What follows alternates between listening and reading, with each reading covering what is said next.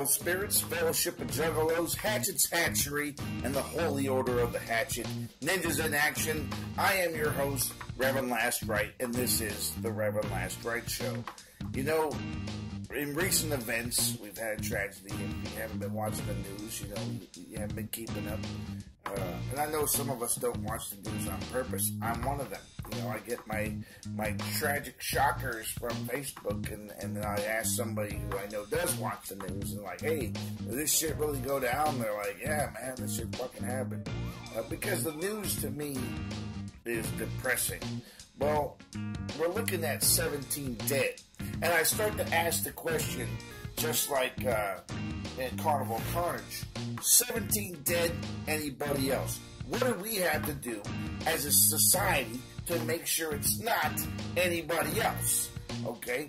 So I start thinking about it. Is gun control laws going to stop it? Probably not.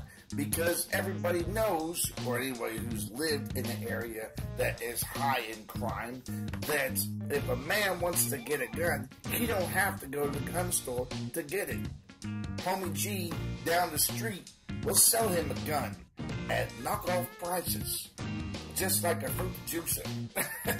He'll get his ass a gun, some way, shape, form, another.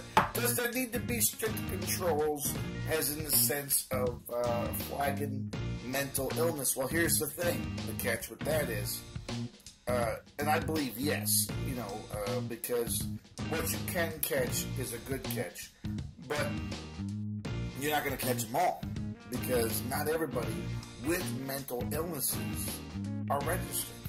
Not everyone walks around who has mental illness and stops and goes, I think I got a fucking problem. Having these images in my head about fucking dead kittens and shit probably shouldn't be happening. I should probably go to the doctor and say something about that, because the chances are he doesn't have any form of health care as it is, so he probably doesn't even recognize or realize that he has a fucking problem and wouldn't be able to afford it if he did. So, that's not going to stop everybody. Is it important to have that in place? Yes. So, my question is, I spent 20 years in the Navy, and I managed 3 years of those seagoing years, if you will. I was Naval Security Forces. And in that time, being Naval Security Forces, I was able to protect, with a group of other officers, an aircraft carrier with a population of 5,000 people. So if the Navy, with, and I'm going to say minimal training, we had our military training, we had our safety training, we had other training, but honestly, to be a security officer and carry a gun and walk around and fire that gun, 3-week training. It was 3 weeks of training. It was 1 week of theory, a couple days of actual testing and theory, and then you had weapons training. Now, a lot of folks never held a gun before. Some folks were afraid to hold a gun, refused to be security because they were scared to hold a gun, And some of us had a prior experience with this, And then you have about a week of hand-to-hand combat training, So you're learning your secondary controls, you're learning your baton, arrest procedures, you're learning OC spray. That's fun. That's like the devil pissed in your fucking face. Your whole face is on fire, and a lot of these dumbasses think that, let me go take a shower that night and wash this shit off. No, you want to see something funny, you'll see a dude run out the fucking shower screaming that his balls are on fire because what was in his face has now drained down to his testicles, and the water has activated it. So now his fucking nuts are on fire, and he's running around the damn berth and go, call medical! Funny as shit. Anyways, so we have minimal training, but even with that minimal training, we have the proper leadership in place, and we can defend an aircraft carrier of 5,000 people sitting in a foreign port. Now, how we do that is we set up multiple choke points, multiple checkpoints and choke points. Okay, what a checkpoint is, we stop, we check your baggage, we check your ID, we look through your baggage, we make sure you ain't carrying nothing. But we do that at such a distance away from the ship that if you do have a bomb of some sort and it goes off, it only takes out the people in that immediate vicinity. Now, granted, that sucks. It sucks for you checking the baggage. You know, it sucks for your buddy standing next to you, and it sucks for the people waiting in line that are right there in that immediate vicinity. But the ship's safe because the ship's far enough away that it's not going to cause immediate damage or immediate threat to the ship. But we also have choke points as well to bottle the amount of people that have access coming in. You know, so what you do is you have a crowd of folks wanting to come in to the ship, and you bottle that crowd to where only one or two can pass through at one time, and that allows the security officers to check those IDs and look for anything suspicious, because they're only looking at two people at a time. Let me look at you, show me your ID, let me check face, to name, to birthday, rank. You know, you're going to look at the ID, and you can even ask questions. Take the ID from them, ask the questions, look at the back of the ID, ask them a question, you know. What's the last four of your social? You know, now they have DOD ID numbers, but, you know, back in the day, it was, what's the last four of your social? You know, if you don't know the answer to the last four of his social, he's probably a fucking imposter, you know. If he hands you a card, and there's a chick on it, and he's a dude, he's a fucking imposter, you know. If he hands you a dollar bill instead of an ID card, you laugh. It has happened. You know, people have gone through the gate with a folded up dollar bill because the security officer wasn't doing his job, and to stop there and say, give me your ID card. Hand me your ID card. Or let me hold your ID card so I can see that this is a physical ID card and not something that you forged or faked. So you have that. But we have an influx of people coming out of the military, specifically the Navy, because when you get all this training from the Army and from the Air Force, that training comes with certifications, especially Air Force. The Air Force is notorious for taking care of its people. Army's pretty good about it too. Navy, Marine Corps, not so much. We kind of get that, you know, on the way out. But so you have these folks that are trained up, have these certifications. Now, the military has gotten better. The Navy has taken steps to make sure that your certifications come with your training. They have a program in place, but I think it's a bullshit program. I think it needs to be automatic with your training. If you spent 6 months in school being trained on being an electronic technician, you should leave that school with an electronic technician certification. So that when you're done with your 4 years in the military, or 6 years in the military, or however many years in the military, when you walk out into the civilian world, you are walking out with an electronic technician certification, or whatever, you know, a cooking certification, or nursing certification, or something of that value, that you can literally walk into the civilian doors and say, look, I was a nurse in the military. Or if you are a master at arms, look, I was a Navy cop. Let me work at your precinct. You know, I have the training, I have the, you know, the certifications, I am firearm qualified, you know, that kind of stuff. So, how do we stop these school shootings from happening? You see them walking around, you know. Me personally, I believe that you need a team of no less than 5 military or retired police officers or veterans, armed security, that have anti-terrorism training or counterterrorism training, depending upon, I think they changed it recently to counterterrorism because it sounded PC. Just like back in the day, it used to be anti-submarine warfare. And someone was like, well, the Russians might not like that. They might not like it being called anti-submarine warfare because we might be talking about them. They might get offended. I don't give a fuck if you're offended, okay? It's anti-submarine warfare. Now it's undersea warfare. Gotta make it PC. The Navy has changed its acronym so many times to make things PC that you don't even know what the fuck they're talking about anymore. Are you talking about electronic warfare? Are you talking about C2W, command and control warfare? Are you talking about information warfare? Oh, warfare is not PC enough. Now it's information operations. Bring back the fucking warfare and scare the shit out of somebody. We're a military, for Christ's sake. Sorry. Anyways, so how do we, prevent future events from happening? We should have been looking at, America as a whole, should have been looking at the school shooting situation as a security problem.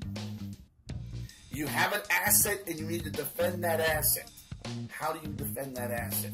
As a security problem on the first school shooting. The first time it happened, we need to say, oh shit, we gotta protect these kids. How do we do that? How do we protect this school? How do we stop little Timmy from coming in with a gun? Well, little Timmy sees his principal walking around going, don't do that, little Timmy. He don't care. He thinks it can kill him. He thinks it can shoot him. I'm going to take this guy out. If he sees a guy standing there full operator mode, I'm not going to walk up on that school. That guy might fucking eat me. I'm sorry. We don't live in the 1950s anymore. We don't live where everyone walks in with a smile. It's great and gracious. The world just farts out unicorns and butt flowers everywhere. That world does not exist anymore. Okay? We live in the world of terrorism. We live in the world of crazies with guns. We live in the world with predators. Okay? We live in the world where mankind has tossed aside its freaking values, and the ringmaster runs large as we vomit out our own freaking sins onto the planet. That's the world we live in. We don't live in a world of happiness and kind and joy. I just wanted to touch on that a little bit. It's not the sermon that I'm going for today, but it's something that I'm really feeling. How do we deal with these issues? What's related next to that is viewpoints. You see, what causes anger and frustration, and granted, bullying is a cause to it. But when you boil down the effects of bullying, when you boil down the actions of the bullier, when you boil down hatred and bigotry, you get the overarching extremism. Extremism is not based off of one political group or one religious group or one group or another. Extremism is a disease of the mind. For some reason, that particular individual only sees in black and white. They do not look at the gray in the middle. There is no compromise. There is no, I see this situation, I can see this situation. There is black and white. There is do not. There is no happy medium in the world for them, for an extremist. So when you talk about things such as bigotry is a form of hatred, a form of extremism. It's caused by an individual who is unwilling and intolerant to another person's skin color, lifestyle, religious preference, or anything that's different from them. They are intolerant from. That's where the term bigotry comes from. When we think about it, we immediately think racism. Racism is a form of bigotry, and bigotry is a form of extremism. It's all connected together. So, unrelated to what I was talking about in the beginning of our discussion here, the Reverend Rite Show, I want to talk about this extremism.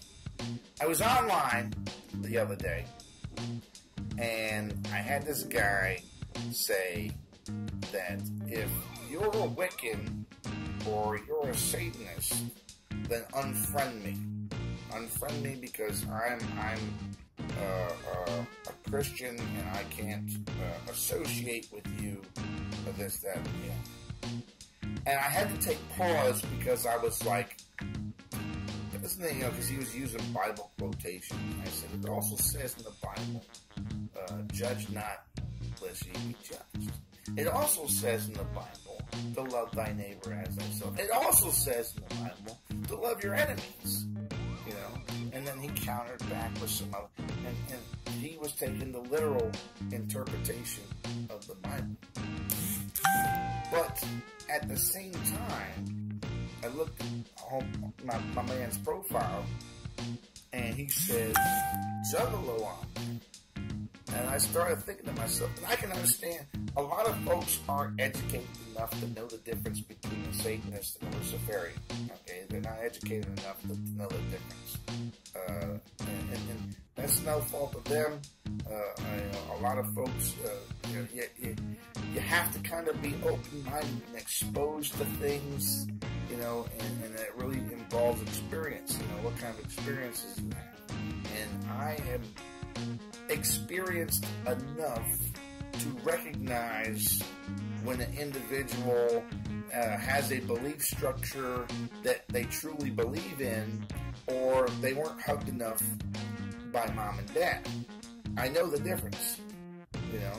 I know the difference between someone who believes in a very ancient style of belief, predating Christianity, that the Romans themselves actually believe. And they've watched, the difference between that and they've watched The Craft too many fucking times. I know the difference between a pagan and a plagan. I know the difference between, I believe in this because of the cycle and the stars, and it makes sense, and blah, blah, blah. And, I have powers. I'm going to do some things to my anus. I know the difference between those things. I know the difference between someone who respectfully believes in what they believe in and an ass clown. That takes experience to understand these things. But at the same time, extremism has seeped into the Juggalo culture. The Juggalo culture bases its existence on the foundation of family, that we're all family. Caveated, let me caveat something, that we are all individuals. Now, when you're dealing with a bunch of individuals, you're going to have clashing personalities. You're going to have differences of opinion. You're going to have different races, different cultures, different backgrounds, different all these things. But as a Juggalo nation, we accept each other's differences. We look at these things and say, okay, you're different than me, but you're still family. We don't sit there and go, if you don't Juggalo the way that I Juggalo, unfriend me. Be gone with you. You do not Juggalo my way. Fucking retarded. And that's what's happening. We look and then we see these things and they keep rearing their ugly heads. I remember fucking 10 years ago, it was all about, well, if you don't have these CDs, if you can see my CD case, notice that it has everything since Dog Beats, everything since Intelligence and Violence. You see these things, look, and now we're current now, okay? So I have every single CD case. Now you only have a quarter of those CDs, so therefore I am the better Juggalo, and literally that's what fucking people were basing their whole cultural belief structure on, was how many fucking CDs you had. You had a guy who just got off of work. He's wearing a suit and tie. Motherfucker's an accountant, making money, still a Juggalo. Comes to the damn concert, and ninjas are looking down cross-eyed because he ain't wearing no hatchet gear. Why I got no hatchet gear on? You know what I'm saying? Where's your motherfucking shit, man? You know what I'm saying? Where's your shit at? Why ain't you got your hatchet gear on? This, that, and the other. You ain't Juggalo like me. Okay? What the fuck? And that, ladies and gentlemen, is a form of extremism that we cannot accept.